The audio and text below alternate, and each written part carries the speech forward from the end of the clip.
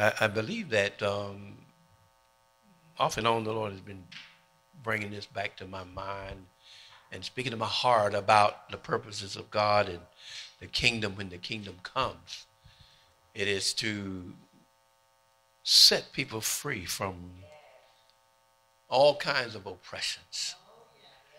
And I was revisiting the Gospel of Matthew a little bit, and just seeing Jesus in action. His primary concern as he walked the face of this earth was sharing the gospel of the kingdom and healing all kinds of oppression. And so it's good to be reminded of what Jesus is all about. And I know that in churches today, there are a lot of things take place. But if you are carrying sickness in your body, oppressed in your mind, demonic influence in your life, God specializes in things that are impossible with man. He does not change his nature. The Bible says Jesus Christ the same yesterday, today, and forever.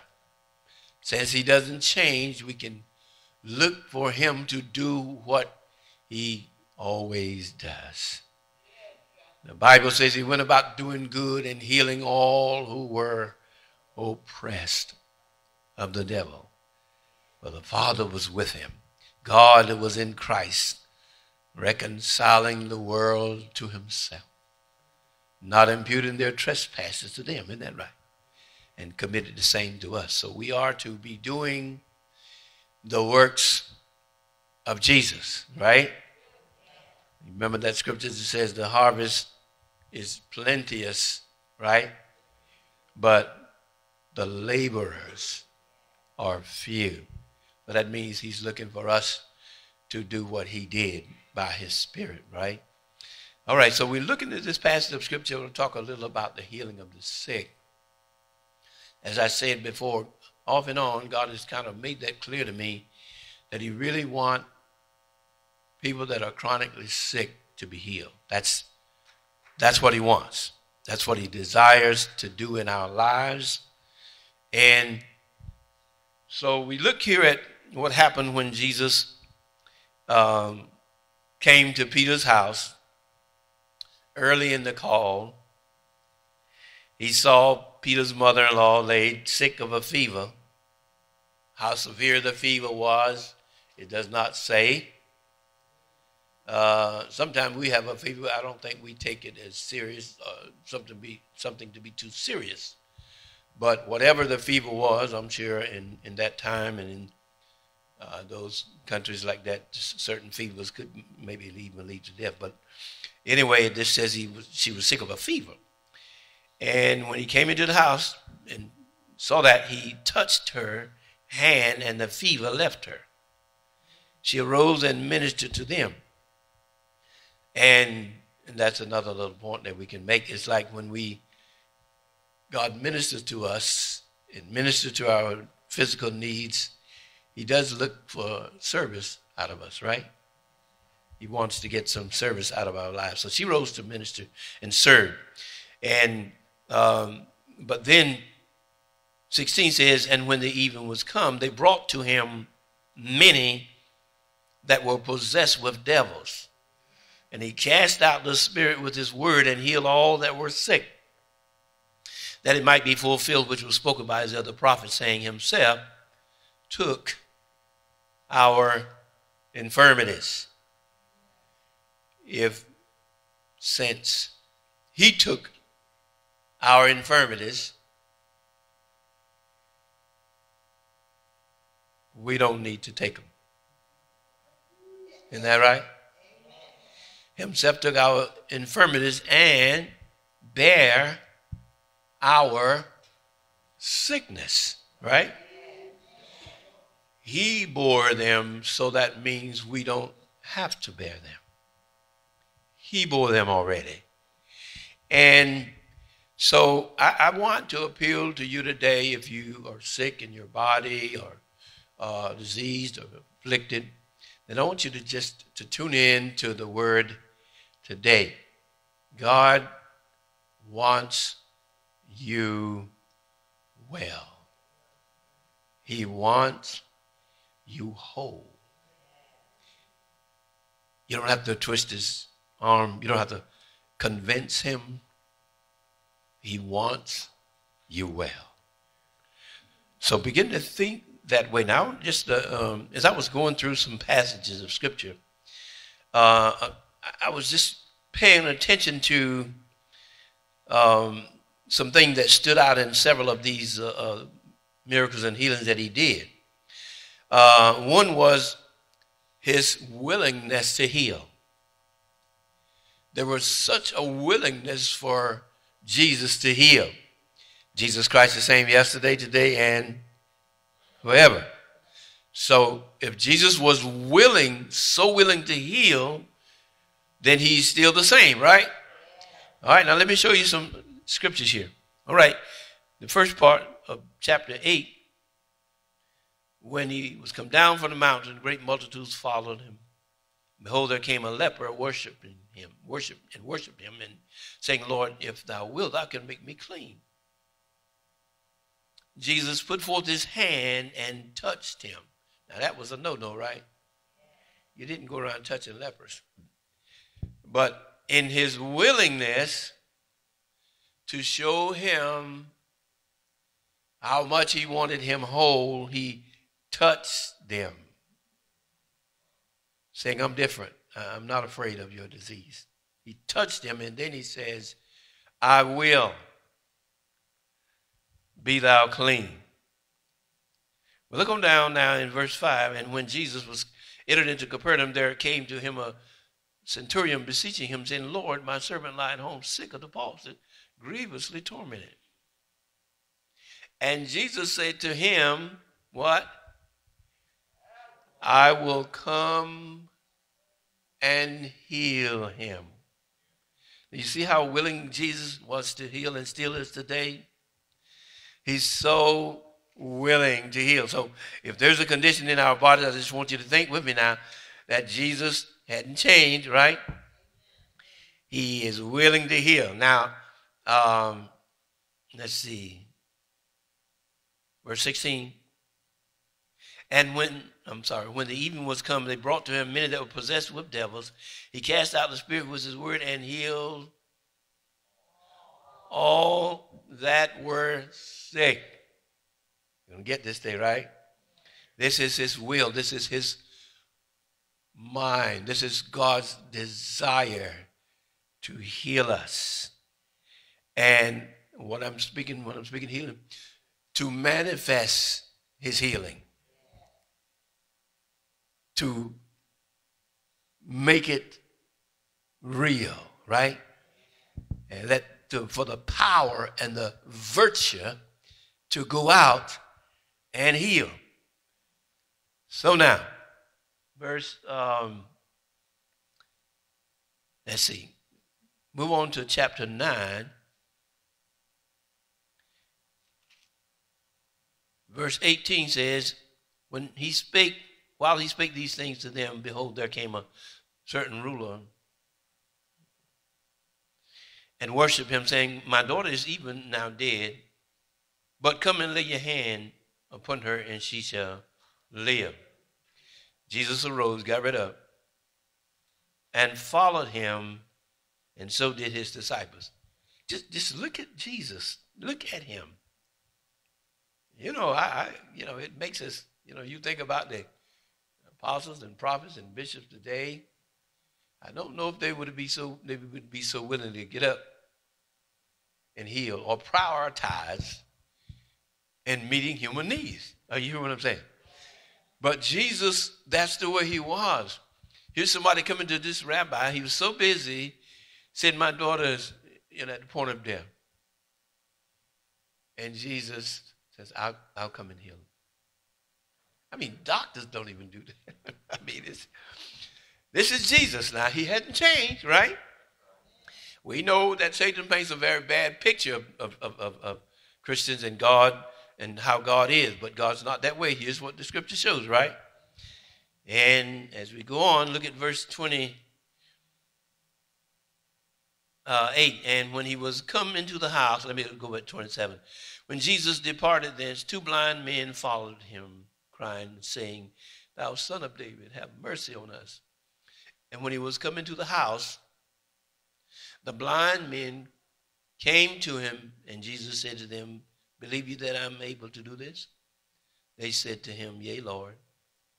Then touched he their eyes, saying, According to your faith, be it unto you. Didn't argue with them, didn't fuss, didn't say you got to go get your life right and a whole lot of stuff.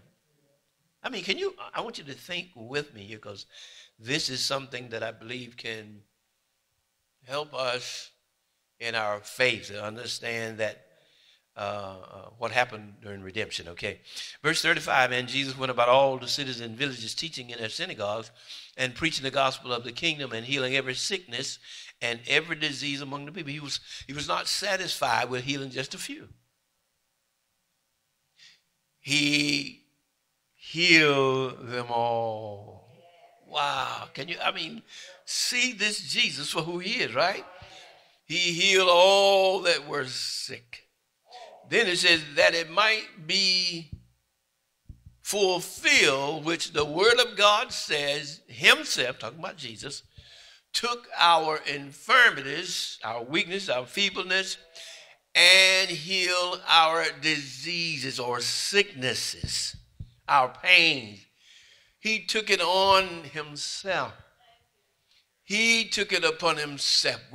So he wants us to know that he is ready to manifest that healing to all kinds of conditions.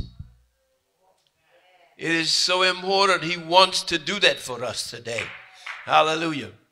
And but I saw that his willingness to heal, it just stood out. That's what he does, right? And since that's what he does, he's good at what he does. He enjoys doing what he does.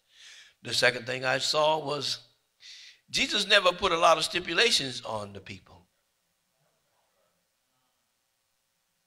Now, if you go back again in 8, the leper that came, said, if you want to, you can make me clean. Now, Jesus could have said, well, I'll tell you what, you got to go back and forgive this John, forgive Sally, forgive them, because actually that's the root problem. So you can't get healed until so-and-so, right? But look what he said. He said, I will. That's it. He didn't say you got to get saved. He simply healed them. Now, if he said something else, it's not recorded, right? He just healed them. If you can grasp this now, because it's liberating, it changes the way we see God. He said, I'll come and heal him. No, he ain't been living right, so you need to address that first. He didn't say that. Saints, can you hear? This is Jesus. This is the one that we worship. Seeing how he is. And, okay, let me look a little further here. Go back again, what we read. Verse 5, he came, we read it before, entered in Capernaum. There came to him a centurion, beseeching him, saying, Lord, my servant lie at home, sick of the pulse of grievous torment. Jesus could have said, okay, well, it's not your time yet. I ain't come to to deal with the Gentiles. But he just said, I'll come and heal him. So the centurion was so struck by that, he said, God, I'm not worthy for you to actually come into my room. But you just say the word, and he'll be healed. Jesus was impressed with the man's faith. And he was so impressed with Jesus' humility and love until he said, and his holiness is, I'm not worthy. I don't feel worthy for you to actually come under my roof. But look at this. Jesus was going to come under his roof. Wow. Wow. That is, I mean, this is it's just so awesome. Now, turn briefly with me to 2 Corinthians chapter 5. I want to say something before we go on to that.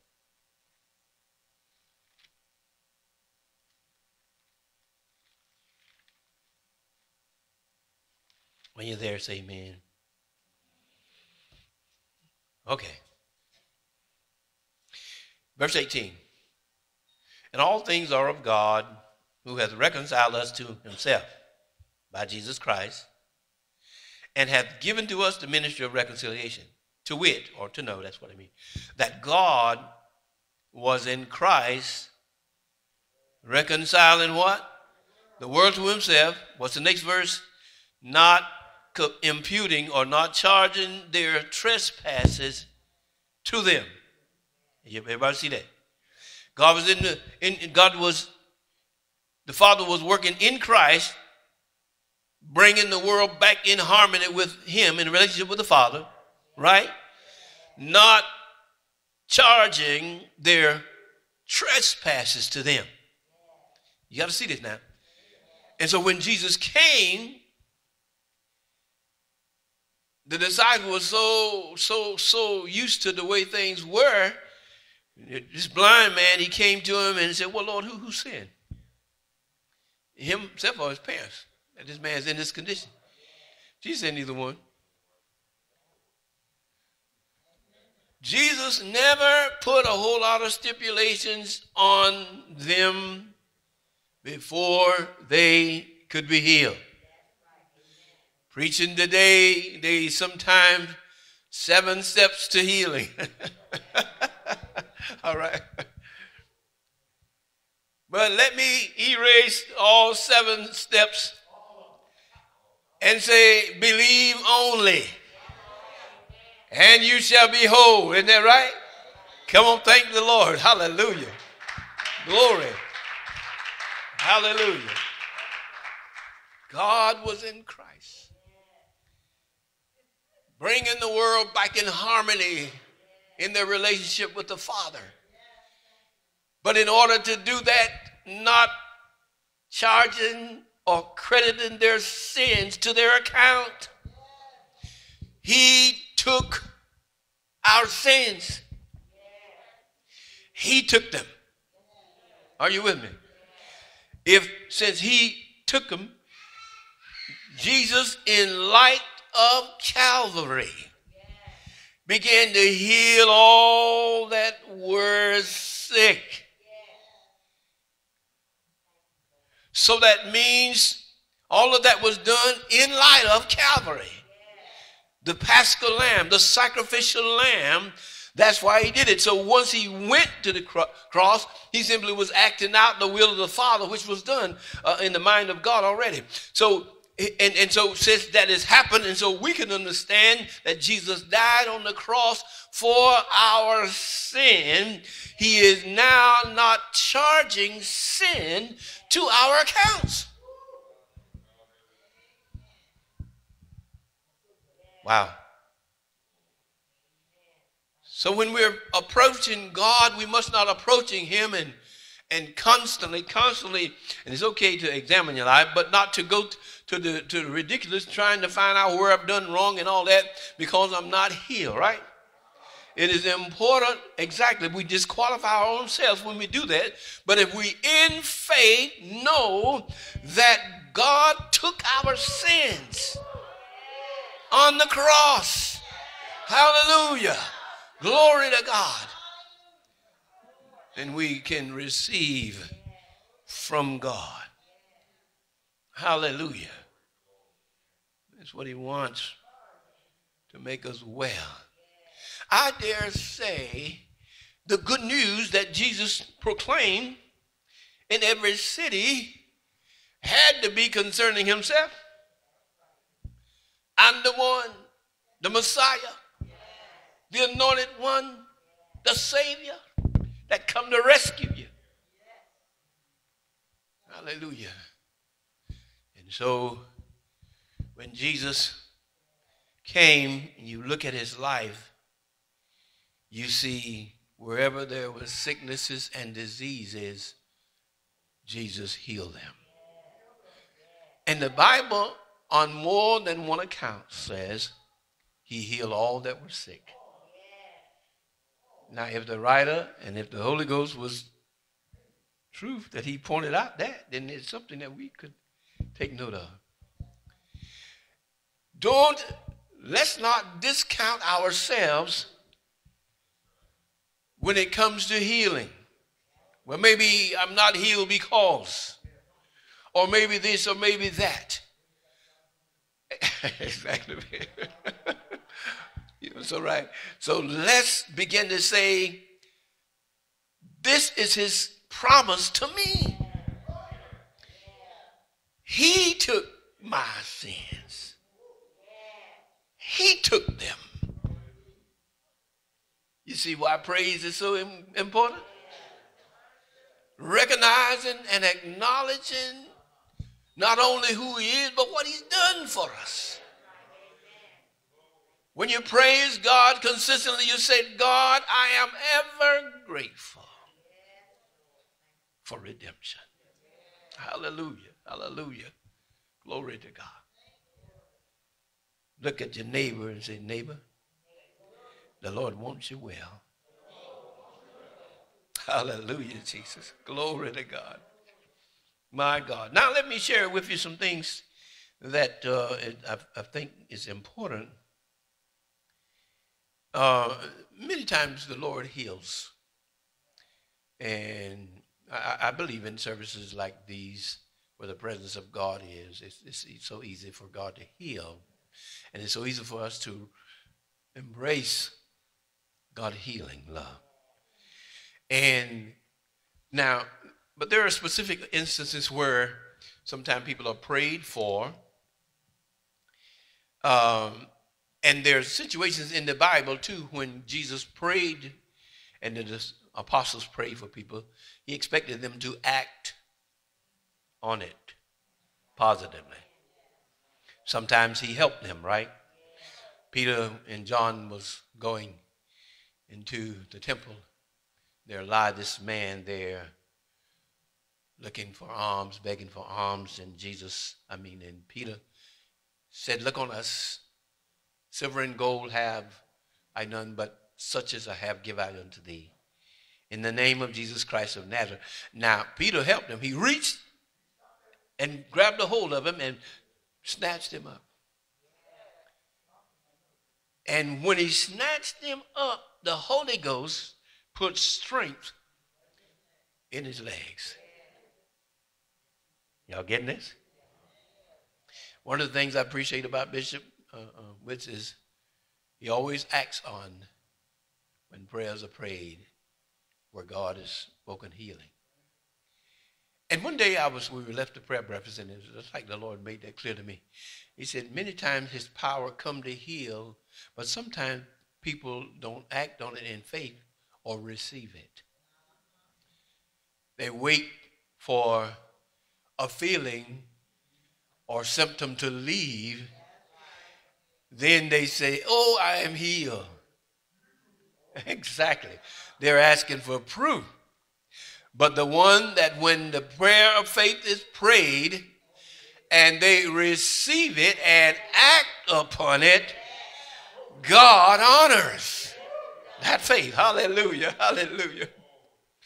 I know one of the mothers shared this with us some time ago that she was prayed for and nothing changed as far as the symptoms. She went on home, and that week she just, and every day she said, well, the man of God prayed for me. So Lord, I'm healed. Before that week was out, total healing. So, the task of those that are God's servants or people, the elders, when they lay their hands on people to be prayed for, do not discount the purposes of God. This is how God set it up. That's one of the ways that he set it up. He said, let them call for the elders of the church and let them lay hands on them, anoint them with oil. And he said, if they've committed into sin, listen to this, it shall be forgiven. And the prayer of faith shall save the sick, and the Lord shall raise them up. So not too many people take full advantage of the scripture. Isn't that right? But I want to get back to the point that I'm making is act upon the healing. Do what you couldn't do before. Many back problems have been healed when people had pain, couldn't bend their back. And some of the ministers would say, just do what you could do, bend. And the one that had faith, they would say, well, I can't do. I mean, they didn't have faith. They would look at them like, I can't do that. Don't you understand? You know. But when they made an attempt, all of a sudden, their pain was loose. So there are many instances where when God said you're healed and whatever, you are to act on it. And strength will come from the Lord because you act on it. Come on, let's give God a praise. Amen. Hallelujah. There's another instance when people, we are to stand on the word when symptoms disappear. Let's say if a person is prayed for and hands are laid on them and immediately all symptoms leave. Now your faith must not be in the fact that the pain is gone. All right, y'all with me? Because if your faith is in the fact that, if your faith says I'm healed because the pain is gone, then what's going to happen when the pain comes back? Because those pains will come back and try you and test and see if you believe it. That's when you stand.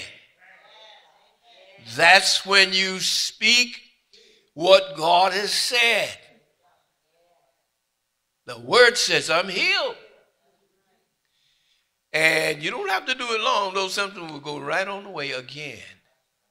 So many people have just lost the healing because they let it come right back because they were believing when the symptom disappeared. So when the symptom came back, they embraced the pain. Oh, y'all hear? Amen. Y'all hear what I'm saying? I believe this. I really believe this. So stand and it'll go back. It'll leave like it came, right? It's so important. Now, some instances are different, but I'm just sharing with you some of the things that does happen. And we shared about standing, if when you pray for and if the symptoms don't disappear, then you stand in faith. Well, the scripture has been carried out. He said, I've called for the elders, and they laid hands on me, and therefore now God has forgiven my sin because he said he would, right? And all that stuff if I've committed any sin. So, in other words, these are just some things to do so that you won't go back and we won't embrace a pain that immediately was taken away by the laying on of hands or by the word of God that came. And then you thought, okay, well, it ain't gone. And that happens so many times, saints. But remember, Jesus is who he said he is. And he honors faith. He really honors faith.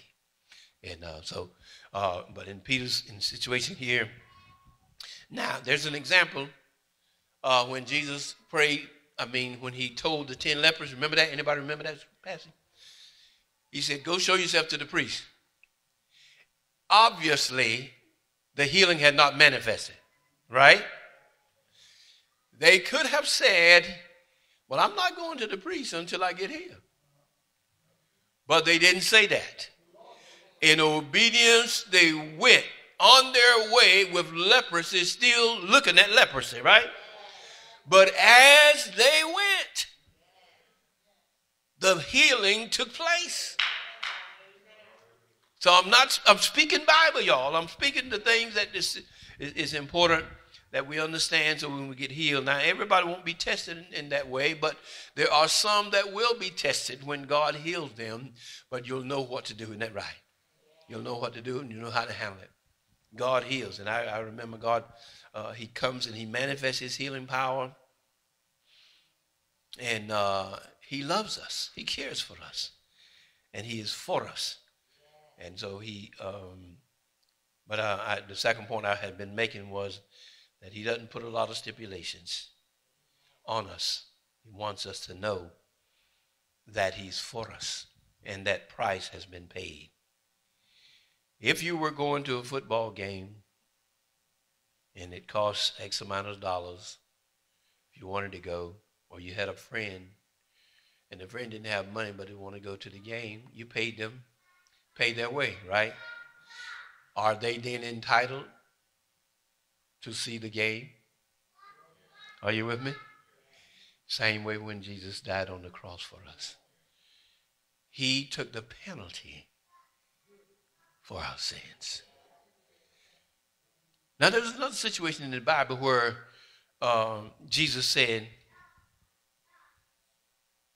he said, son, be of good cheer. Your sins are forgiven you. So the Pharisees like, this man is blaspheming. Who does he think he is? Talking about your sins are forgiven. Jesus said this. He said, well, which is easier to say? Your sins are forgiven, or to say, rise up and walk? But that you might know the Son of Man has power to forgive sins, I'm going to say it in another way. Rise up, take up your bed and walk. So the man got up and began to walk. Then they could believe, like, oh, we never said it. But they could not believe. They thought he was blaspheming when he says your sins are forgiven. What he was really saying is, if I heal you, it's evident that your sins are forgiven. Isn't that right? Hallelujah, somebody. Glory to God. So God heals us and he makes us whole. So the good news is the gospel has come. The kingdom, the rule of God has come. And that kingdom has come to destroy the works of the devil. Jesus said, the thief comes but for to steal, kill, and destroy. But I am come that you might have life, and that you might have it more abundantly. Nothing more profound, nothing more simple than for God to heal a body, heal a person's soul and mind. Jesus makes evident that this kingdom has come to rule in this person's life. Sickness and diseases must not rule. Are you with me? So, if I'm preaching the gospel, then we believe that God will confirm his word. Are you with me? And the Lord working with them, confirming his word, right? With signs following. If I am preaching the truth about God and his holy kingdom, then there's going to be a manifestation of the power of God, because Jesus is real. And he would love nothing greater than to know, for people to know how real he is and the love that God has for his people. So when people get healed, they can go back and tell their family members. And the story is told, you were hearing told about how overseas there are a lot of Muslims being healed and turning to God. And one instance he was telling about some Muslim there. They were a gang of them, and they were pretty vicious and violent, and they wanted but they told them that if your God is greater than our God, if my mother is healed, then we'll serve your God. Well, you know the story. The mother got healed, and they turned to God because their God couldn't heal the mother. Saints, God is real, and he's here today to do what no one else can do. I wonder if you'll just begin to acknowledge it, and let's thank him some. Hallelujah. Glory to God. Hallelujah. Glory to God. Hallelujah. God is our healer. He is our healer. Hallelujah. He's come that we might be healed, and he came to destroy the works of the devil. He came to heal all who were oppressed of the devil. Jesus came. This is his purpose, saints. A part of his vital purpose, except to go to Calvary. But when he went to Calvary, when he went to the cross, he paid the price. He paid the ransom price so that we might go free from the bondage of Satan, from the bondage of sin and sicknesses. He paid that price. So the Father released us now because the price has been paid, and the Father was satisfied with the price that was paid. Hallelujah. Only he could pay the price, and he paid it because he loves us. So we're getting ready now shortly to pray.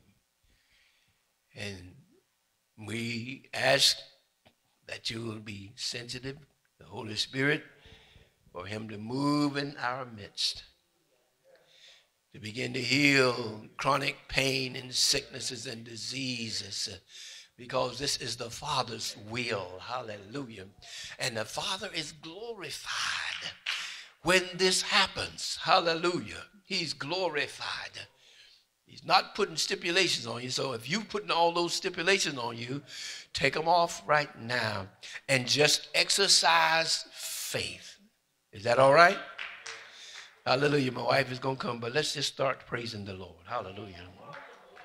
Thank you, Lord. Thank you, Lord. Thank you, Lord. Thank you, Lord. Thank you, Lord. Glory to God. Thank you. Thank you, Lord. Thank you. Jesus, you took our infirmities. Jesus, you bore our sicknesses. Oh, it's a done deal. It's a done deal. Hallelujah. Hallelujah. Hallelujah. Hallelujah. Hallelujah. Glory to God. Holy Spirit, take control. Holy Spirit, take control. Heal sicknesses and diseases. Heal pains in the body. Heal arthritis. Heal conditions, God. In the name of Jesus Christ, Lord, we're giving you the praise because this is your work, Lord. Hallelujah. Hallelujah. Glory to God. Have your way now, Lord God. Oh, you're in the midst of us, Lord. Oh, as we continue to praise and giving him that opportunity to move by your Holy Spirit. Oh, move by your Spirit, Lord. We honor you today. We magnify you, Lord.